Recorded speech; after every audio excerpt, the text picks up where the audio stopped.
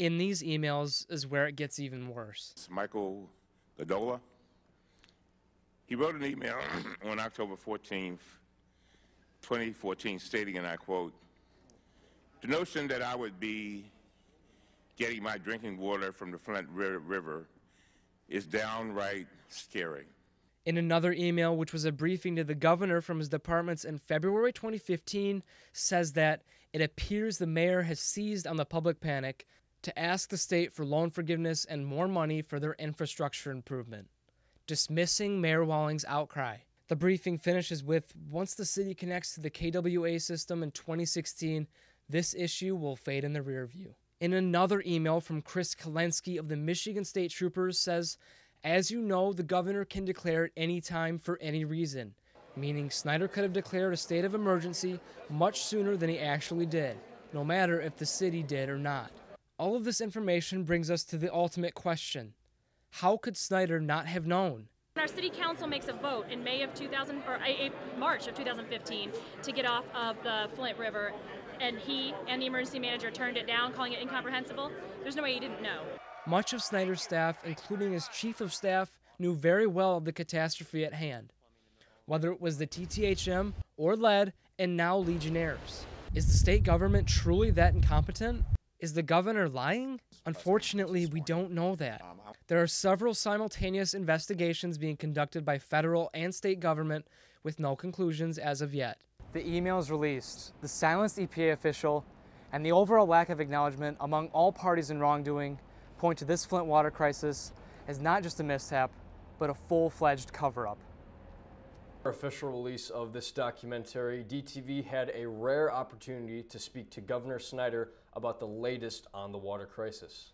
We were only granted a few questions, but in this exclusive interview, Snyder spoke about changes in laws, plans to speak to the public, money being used, and his thoughts on the criminal charges. I haven't heard what they are specifically, but we've been cooperating with all the investigations, and I encourage the investigations to take place. And do you have any fear that any of your appointed officials will be anywhere close to that? Well, again, I think our people have been working hard to address the questions in Flint, and we'll wait and see what the Attorney General has to say. Okay, and Congress members are saying that the state isn't giving enough money right now, and so do you feel as governor that you're giving enough? Actually, the state's far ahead of the federal government in terms of the amount of aid for Flint. We've done $67 million so far. I've got a request in for another $165 million. That's far more than the federal government assistance that's been provided, although we want to partner well with the federal government. All of us should be working together to address the questions and problems in Flint. Okay.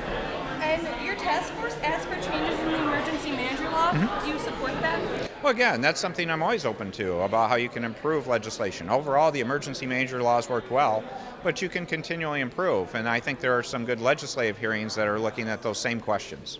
Okay. And do you think, or do you plan to meet with the people of Flint and, talk to them? And I've been meeting with a lot of people in Flint. I was just in a Flint resident's home this week getting water to drink. Do you plan to do it in the public? Again, I've had public events. I'm there quite often for the Interagency Action Committee. So I'm there many Fridays, most Fridays in fact, to help chair that meeting. There were serious mistakes made from everyone involved in the crisis. Governor Snyder for not knowing crucial facts when his staff clearly did, the EPA for not coming in sooner, and the MDEQ for not treating the water right. But it gets worse. There is blatant disregard shown by Governor Snyder when he hired a PR firm for his staff and himself.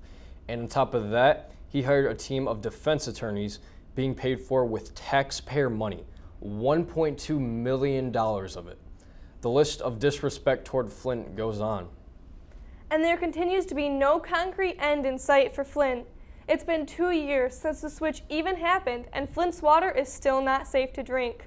Only 30 lead service lines have been replaced, with more yet to be even located.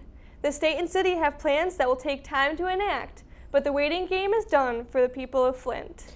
Things haven't changed for these families going through it every day. The EPA and Virginia Tech have evidence that the water quality is improving, but the people's trust is broken beyond repair. Health problems and lawsuits will linger as the national spotlight has begun to fade out. As the nation moves on, the people of Flint are trapped, their city damaged, and their children poisoned. And 2 years later, this crisis still has no solution.